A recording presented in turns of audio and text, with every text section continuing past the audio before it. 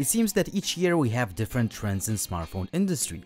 The iPhone X started the notch trend and many Chinese phone manufacturers thought, oh, this must be cool, right?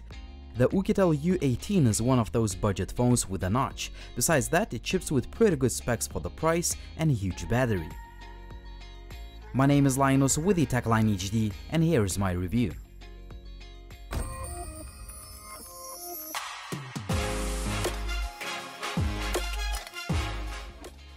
The prices of this phone vary from $160 all the way to $195 US, but I will update the video description with the best prices and discount codes.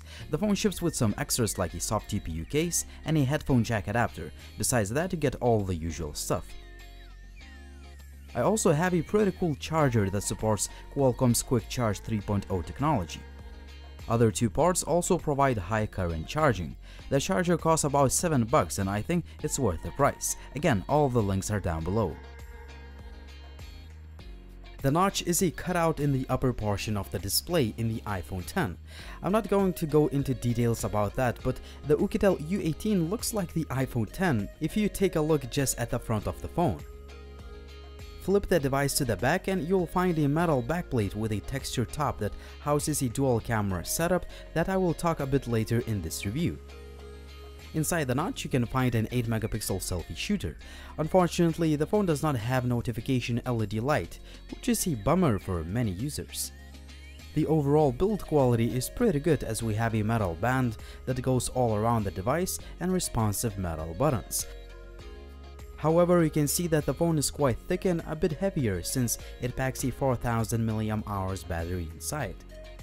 That notch display is actually pretty nice and sharp despite its lower resolution. In fact, this is one of the first phones to sport 21:9 aspect ratio, but in practice, I don't see a difference between this and 18:9 aspect ratio panels. I noticed just a few UI glitches in terms of the notch display when the text was cut out, but it happened only when I was setting up the phone.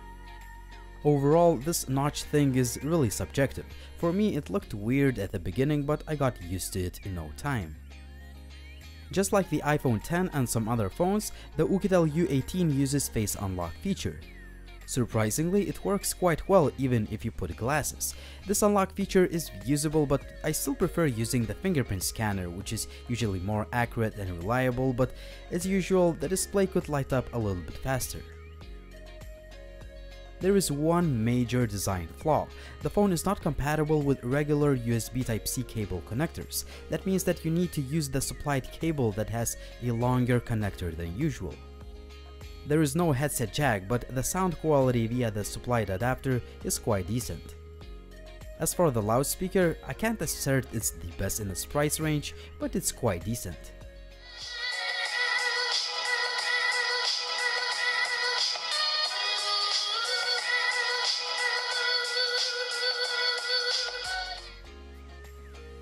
As for hardware, the phone is not really exceptional as we've seen plenty of devices with this kind of specs. Nevertheless, it's a pretty good overall package for the price. If you want to play 3D games on this phone, the overall performance is actually pretty good with just a few skipped frames, but I can't really complain. However, the phone gets hot quickly, making it a little bit uncomfortable to hold in the hands while gaming. In terms of the user interface, the phone runs on Android 7.0 and it's a mixture of stock Android and a few added customizations.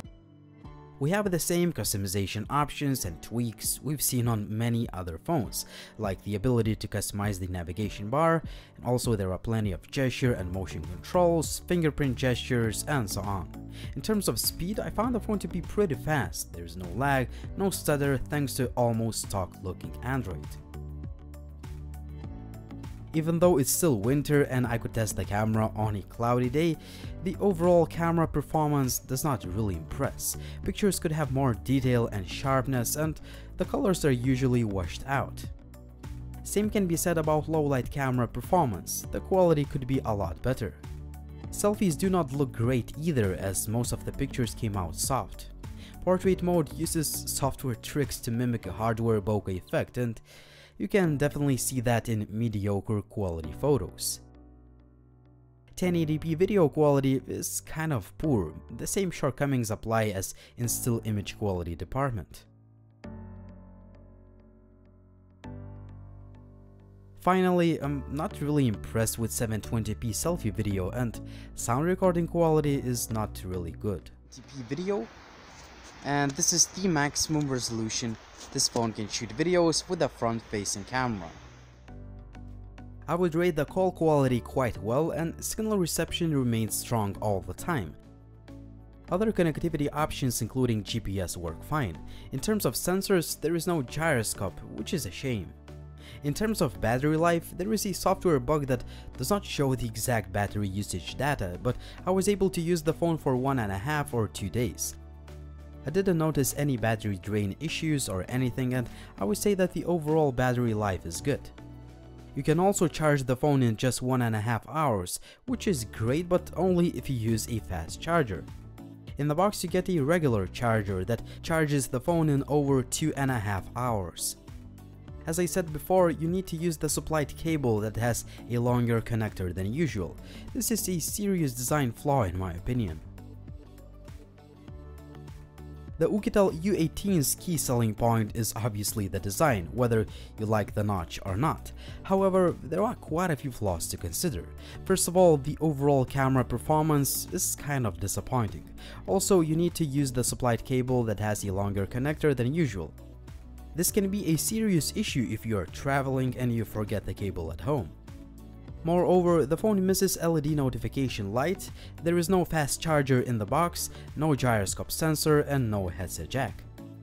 On a positive note, I like the phone's great overall performance including gaming, good build quality, and the fact that it ships with near stock Android. Hopefully you will find this summary of pros and cons useful while making your buying decision, and let me guys know what do you think about this device. As always, drop me a comment down below if you have any questions about this phone. Please like the video if you liked it, please subscribe to the channel if you haven't already. It was Linus, thank you for watching and see you soon.